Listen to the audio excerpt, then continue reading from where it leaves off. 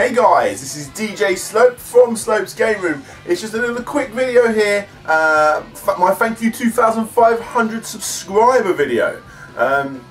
Pretty damn awesome. I've actually only recently just done an update video actually for, what was it, New Year's Eve.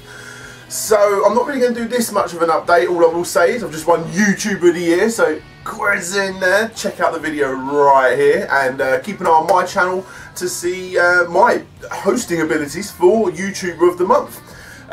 So yeah, we got that going. I did mention a while ago about how I'll be having my own TV show, but obviously that's still a little bit up in the air at the moment. It's sort of grinded to a halt a little bit. Any more information I get on that, I'll obviously let you guys know. Now, to do something a little bit different for this video, what I'm going to be doing is a live, well, not so live actually, but I did it today, Q&A video to celebrate my 2,500 subscribers. Now, I did just look, I actually hit 2,500 on the 3rd of this month, but that was right in the middle of my two-part McDonald's videos that I did here and here. So I didn't want to break them up by doing this sort of video, so I'm actually now at 2,722. So this is my thank you for subscribing to me, 2,722 subscriber video. Yes. Okay, so what I did is I put a few posts out there on Twitter. I'm very active on Twitter. If you don't follow me, you should. On Facebook, onto my Patreons as well. And yeah, I asked them to, you know, basically ask me questions that they want me to answer. It's a Q&A. You know how these things work. So to start off with, we have Trippy the YouTuber. He asks, your favourite game till now? Just name one. Don't cheat saying there are 2 or 3. Congrats on 2,000 subscribers. Cheers. Okay, my favourite game of all time, I don't know if this does go straight against what he asked, what he said there, is Sonic 3 and Knuckles. It's my all-time favourite game. Technically it's 2 games, but it was developed as 1 game. I don't care. It is 1 game. I'm keeping it as 1 game. I'm really sorry if that's not what you was after. Chris Ashanked on Twitter asks, your love for Disney games is obvious, but what other game series do you enjoy? Wow, a hell of a lot. One that I really keep an eye on is Pikmin. They're one of my favourite game series. I always, like I say, always look out for new Sonic games, but I really haven't had a fantastic Sonic game since Sonic Adventure, and even looking back at that now is a bit... I heard they're making a new Burnout, so I'm very much keeping close eye on that one. I love the Uncharted series. I love those. I've just finished the new Tomb Raider. That was really good. But I really just keep a very keepy eye on the indie scene. So it's not really a series per se. What other series am I into? I keep an eye on all of the 3D Mario games. I absolutely adore those games. Oh, and Batman. The Batman Arkham Knight games, they are fantastic. Absolutely adore those games. So yeah, I keep an eye on those too, although they're pretty much finished now, aren't they? Let's be honest. Gigaton Punch on Twitter again asks, what fighting games do you love and why? Specific memories. Okay, so, well, going all the way back, I was never really the biggest fan of Street Fighter. I never really have been the biggest fan of Street Fighter. I played it on the Dreamcast a little bit. But the one that really grabbed me was the original Mortal Kombat. And I was absolutely in awe. Going down to Hastings, near where I live, and I saw people playing on the arcade machine. And you know, obviously I was a Sega kid, and I'm hearing, oh my God, Sega's going to have all the blood, and you know, Nintendo have got this grey stuff coming out.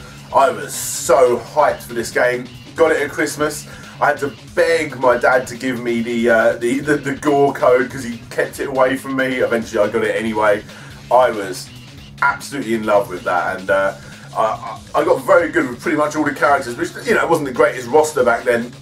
So yeah, that original, I'd say the original trilogy of Mortal Kombat games are really good.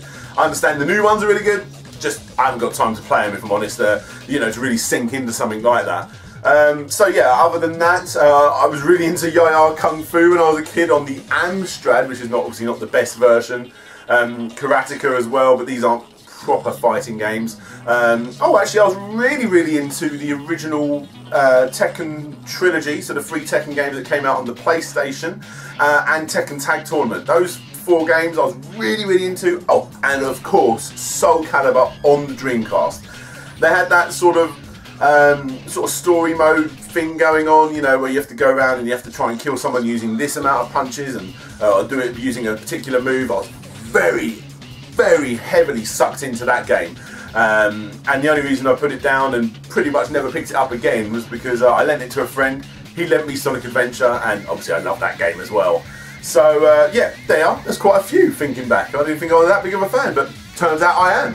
Okay, so this one's from one of my patrons, but he did it on Twitter, Matt MyGamerXP. He asks a couple of questions. He asks, if you could have any superpower, what would it be and why? Invincibility. You know, for naughty's sake. Which video game generation do you wish you could relive? You know what, I would actually say I could relive my Mega Drive days, but I would like to do it from the other camp. Like I said, I've always been a big Mega Drive over SNES gamer, but as of, I don't know, the last decade or so, I've really been hitting those SNES games. You know, your Super Metroids, obviously the original Mario I already played, all those classic SNES games, and I would like to really you know, experience that 16-bit era, but from another perspective. So yeah, I'll go for that era. Again, from Twitter, Dave Void Nation asks, what do you think about the current state of the gaming industry? Western versus Japanese dev, Steam, indie spam, etc. Now, like I said, I do keep an eye on the indie scene, but primarily, if I'm going to be honest, I really only keep an eye on the big hitters, which, you know, is a bad thing because a lot of people do that. And I do get asked quite a lot to review a lot of these, you know, Steam indie games, and, you know, it'll give me a code if I review it on my channel. It's not really what I go for, so I always pretty much turn it down. But with that said, isn't it, it's gone full circle, hasn't it? Like the old Atari days where it was just one guy making a game, and, you know, 9 times out of 10 it was a bit rubbish and completely forgotten.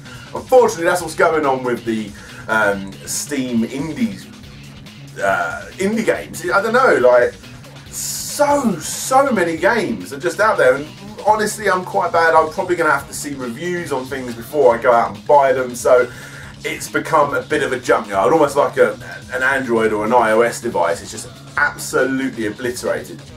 With that said, they are the people that are keeping it alive. There are some fantastic indie developers out there, and they're really pushing the scene for new ideas, which is crazy. You know, we still are getting new ideas in the gaming world. So you got that. And to answer the other part of your question, Western versus Japanese development, I don't really know what to say. It does seems to me that obviously the Japanese development side are sort of not doing as much as what we were doing, and obviously back in, you know, the day it was the other way round. I don't really care too much, if I'm honest. I haven't really got too much of an answer because I don't look into this sort of stuff as much.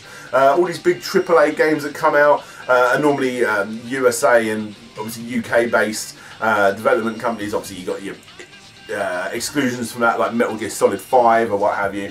But I don't play that many new games. I play one game, but where it takes me so long to edit my videos, like that new Tomb Raider game, it took me about 2 months to complete. Just because I play it for about half an hour, back to editing. Play a little bit more, half an hour, back to editing. So I really don't play as many games as, you know, you'd think someone with a YouTube gaming channel actually does. So I don't, sorry if that's not really any kind of answer really, but yeah, I hope that answered your question.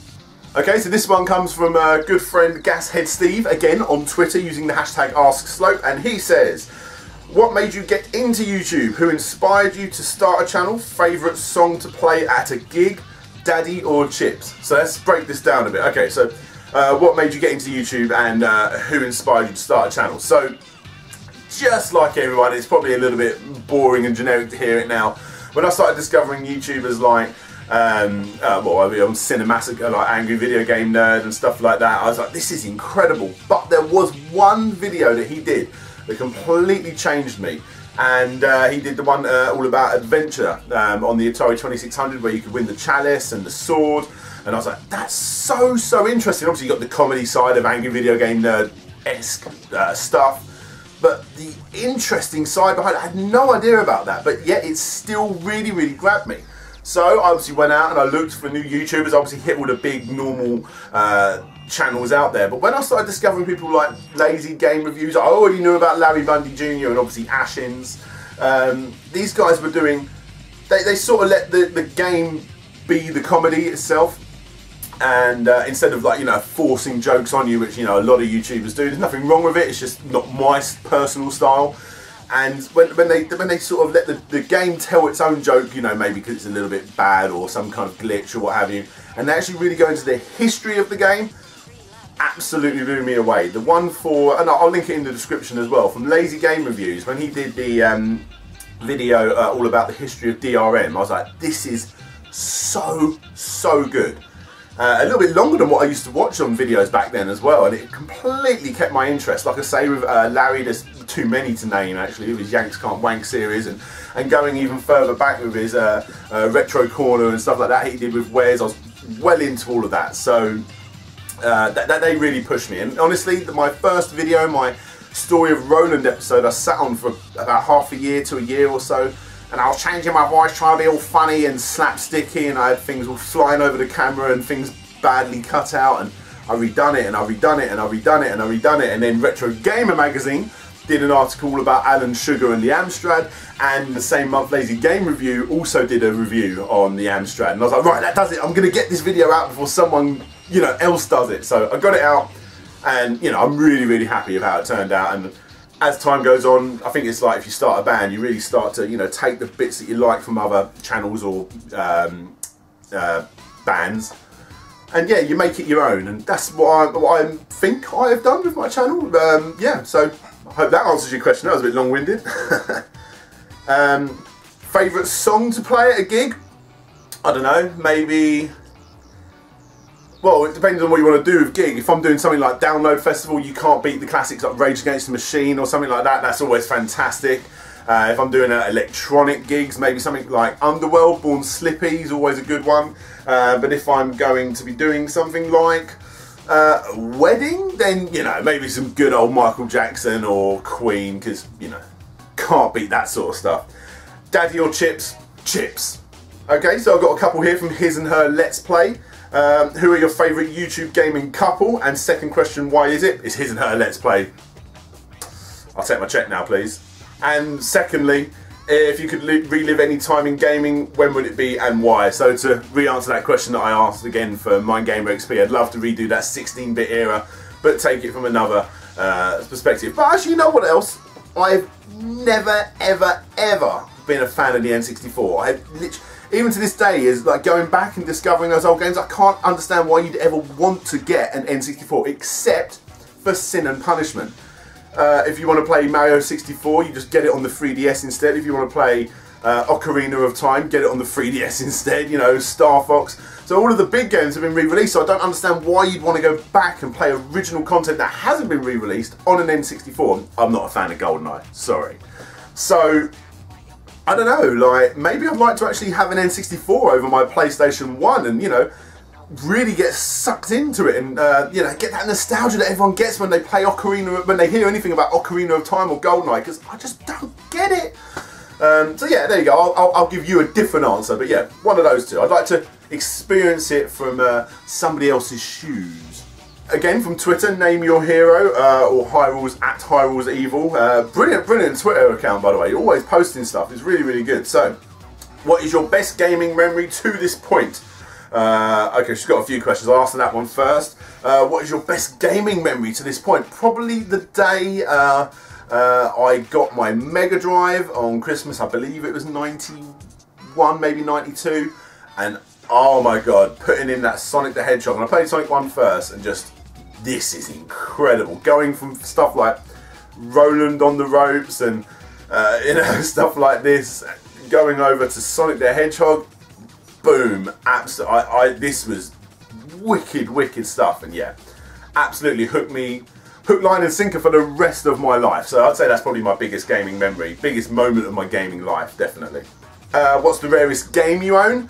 I don't know. I own Knuckles Chaotix on the 32X, Castlevania Bloodlines on the Mega Drive. I own both Shenmue 1 and 2 on the Dreamcast as well. I don't own anything like crazy rare. I don't know. Oh, I've got a complete boxed, never opened copy of Knights with the, you know, that old sort of fat controller. That's quite nice. But honestly, I don't go out there and just buy, I used to, I'm not going to lie, buy games just for the sake of it. I actually do buy games I want to play. So I don't go out there getting crazy rare games, unless I'm really into them. So probably they're my rarest ones. Yeah, it's not that mental, but yeah, those ones. And what games do you play the most? Probably adventure / indie type games. I'm a bit of a single player loner. I don't play a hell of a lot of games online. So yeah, at the moment I'm playing through Unravel, which is obviously a 2.5D side scroller. I love games like that, absolutely adore them. So obviously things like Castlevania, Symphony of the Night, what else, Heart of Darkness. You know, you understand those sort of games. Obviously the original Sonic trilogy, the original Mario games on the NES and the SNES, Super Metroid, those sort of games. I'd say they're definitely my favourite. Super Meat Boy as well, that's obviously a bit more over and over again. So I really enjoy that, and I also really enjoy arcade racing games as well. So things like your Ridge Racers, obviously Crazy Taxi isn't, but you get the idea. What else? Burnout, I absolutely adore the Burnout series. So yeah, I'd say they're my two favourites. Yeah, but many more as well. And finally from Twitter I have Chase Andrew Rogers. What games would you say defined your gaming life? Plus, what would be your favourite Sega game? Seeing as you're a huge Sega fan. So, what games would you say defined your gaming life? Again, it's going to be that original Sonic trilogy plus Knuckles. Blew me away. Quite a lot of games on those systems actually. Global Gladiators, Earthworm Jim. Obviously, you can see I'm really doing a lot of these on my channel, so I really do hit those nostalgias. Yeah, I'm going to say they define me better than any other type of game. Yeah, Sonic Trilogy, plus Knuckles, Earthworm Jim, stuff like that, Booger Man, all this sort of stuff. Oh, actually, the Dizzy games, I've been pretty much obsessed with those games since the Amstrad days. That was probably my first good mascot. So yeah, those as well. I want to give those as well. Okay, so yeah, over on my Patreon, Tales Forever, a guy who I made an intro for, yeah, asked me a load of questions as well. So, moving over to him, he's asked me a few, so I'll go through them. When your son grows up, are you going to be showing him modern games or retro games? You gotta do both. I want to show him what I grew up on, and I think he's going to really enjoy that. You know, I've got my little man cave up in the attic that I'm sort of working on, so it'd be nice to, you know, go back and play those original you know, good 2D platformy type games, and I think you'd get a kick out of, you know, like I say, the Sonic games, the Earthworm Jim games, Booger Man, you know, that's always fun for a kid. But at the same time, you know, I don't want him to be like an absolute recluse at school, so if Minecraft's something that he's into, I'm not going to, you know, hold back on that. That's, if I was a kid, I'd be well into Minecraft and stuff, so yeah, a bit of that as well. And I want to get him into Disney Infinity when he's old enough, if that's still a thing. I'm sure there'll be someone else doing something similar. Yeah, Disney Infinity, maybe some Lego Dimensions, all this sort of stuff. I'm happy with both. I cannot put myself in either one of those courts, I'm afraid. Yeah. Have you ever been addicted to a game? Oh my god, like loads. Of recent memory, I could not put down Batman Arkham Knight at all. I was properly obsessed with that game. There's probably been a few Android Candy Crushy type games that, you know, you always give it a go, and Farmville, I remember used to go home and playing that, but actual good games. Symphony in the Night, I could not put that game down until I completed it. Portal 2, I was absolutely obsessed with. I literally did not want to stop playing that game whatsoever. The original Jak and Daxter for the PlayStation 2, I got all of the extra precursor orbs that you needed in that game. I was very much into that. Super Meat Boy was another game that I was very much obsessed with. Obviously the original Sonic games, I've said it over and over. But Addiction is a game that you just can't put down, and once I've completed the game, I really do move on. So,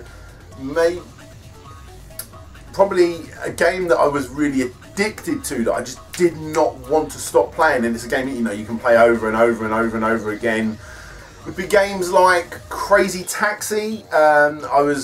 Even though I got the S-Class driving license and got all the highest classes you can get in all of the extra mini games, I never wanted to stop playing that game. I was very heavily addicted to that. I had a few people I used to play Choo Choo Rocket with, also on the Dreamcast, and I never wanted to stop playing that game. Micro Machines on the Mega Drive, oh, this list could go on forever. Micro Machines 2 Turbo Tournament was the one. So many. Galactic Plague on the Amstrad. Oh Mummy, I got really good with that without even realising what I was doing. SSX Tricky on the PlayStation 2. Destruction Derby 2 on the PlayStation 1. Wipeout 2097 on the PlayStation 1. That game took over my life for quite some time. Yeah, oh my god. Dance Dance Revolution second mix in the arcade every weekend for God knows how long. Me and a friend Shane used to go up to Hastings and just pump in about 50 quid into that arcade machine and always, you know, beat the latest high score. So many games, yeah. I can't nail down just one. Maybe Supreme Commander on the PC as well. Too many to name. Empire Earth as well on the PC. Yeah, loads, absolutely loads. Theme Park, Sim Hospital, no, not Theme Hospital. Sorry. Oh, too many. I can keep going on with this. Keep going on as soon as more and more pop in my head. But I've got to carry on. What's your guilty pleasure game? Now this is a bit of a weird one because I don't think anyone has a guilty pleasure. I would say wholeheartedly, if the Spice Girls released a song that I really liked, I would hand out and have the T-shirt. Would not care. So it's the same with gaming.